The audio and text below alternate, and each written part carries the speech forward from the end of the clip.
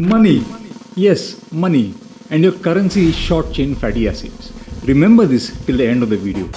The playground where these short chain fatty acids will be transacted is the surface of your intestine, an area so vast that it is the size of 3 soccer fields and at the same time covered by a thin sheet of cells resembling cellophane.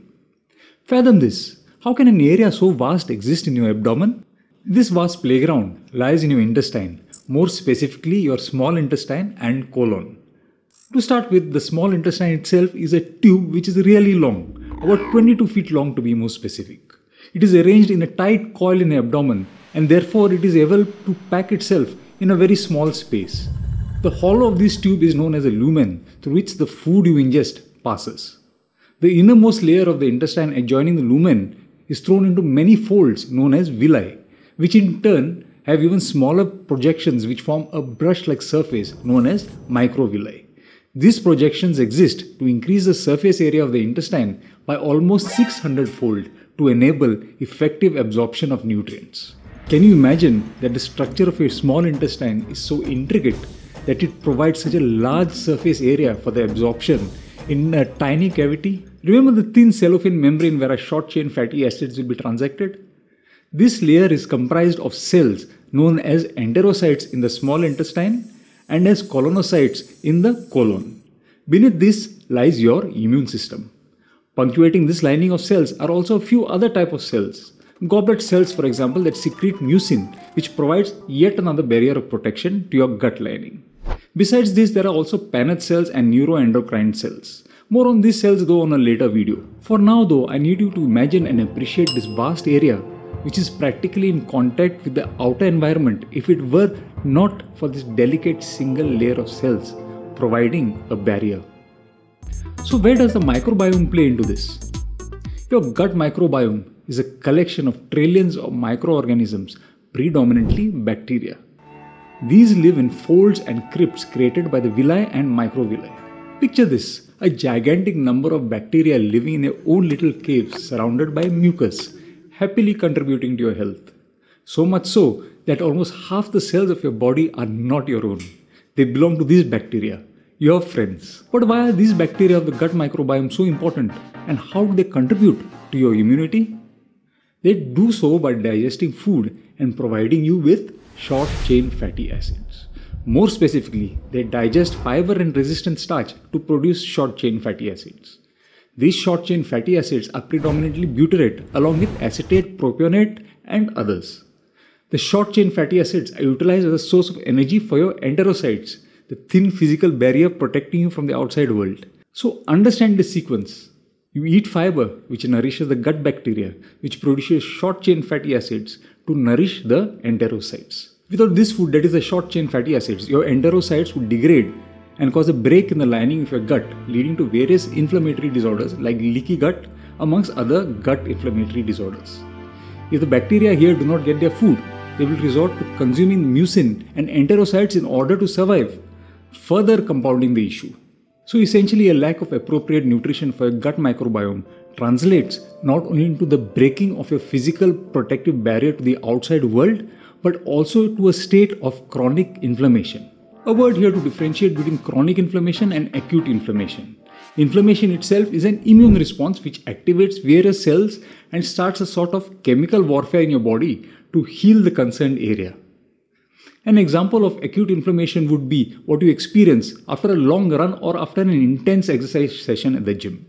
This is an intentionally induced inflammation and keeps your immune system ticking. The beauty of this intentionally inflicted inflammation, such as in exercise, is that it only lasts for a short while and it is followed up by a number of anti-inflammatory processes. This sort of primes your immune responses and keeps them in working order. On the other hand, chronic inflammation is purely pathologic. For example, smoking causes a constant state of disrepair and repair.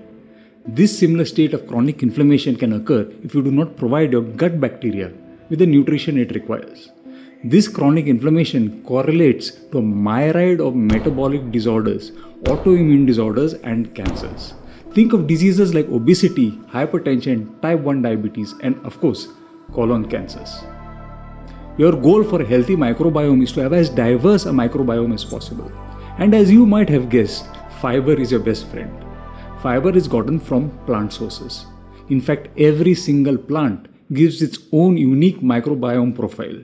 Your goal is to center your eating habits with as many different whole plants as possible. These will include vegetables, fruit, nuts and seeds. You see, there are actually around 300,000 plants that are edible. However, in today's modern world, we notice only a few handful in our markets. This is probably due to the pressures on the farmers to grow crops which have a quick yield. So the onus is on each and every one of us to explore new options of whole plant foods. Although most of us do not like our vegetables, I am sure we can find a handful that we can enjoy. In the modern world, we would find it difficult to consume more than 15 different whole plants in a day. This is woefully low, and we have to strive to hit a goal of around 30 varieties of whole plant sources. I'd advise you to give yourself a daily plant score. Give yourself a point for every whole plant source you consume and work your way to getting to a score of about 30. Remember, plants not only contribute to your gut microbiome diversity, but also provide you with vitamins and minerals. Additionally, they give you phytochemicals. Phytochemicals help the immune system fight inflammation and slow down the growth of cancers.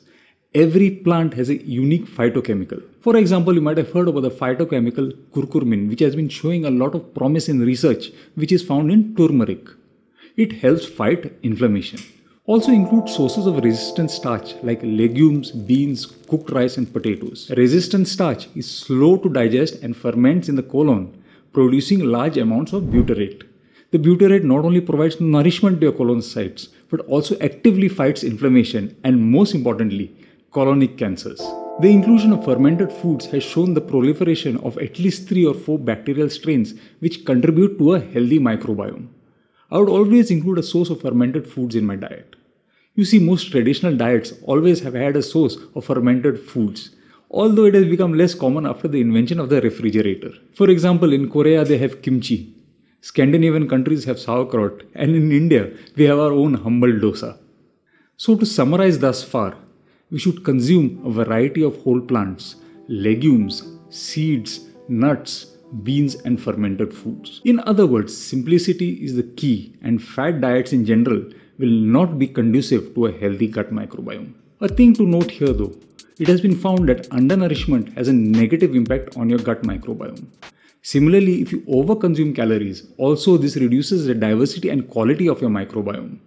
So here too, calories are king, and it will appear that a healthy microbiome follows a bell curve with a sweet spot somewhere in between where you do not overeat or undereat calories. That said, if you are consuming a diet of mostly whole plants, you will find it very difficult to overeat. A much underlooked factor for a healthy gut microbiome is sleep. I'd respect the circadian rhythm. The circadian rhythm is described as a natural cycle of physical, mental and behavioral changes that the body goes through in a 24-hour cycle. It is affected by light and darkness. So pay special attention to your sleep hygiene. Look to go to bed early and wake up early. Do click here for a fermented food recipe. Signing out, Dr. Rohan Sanseka.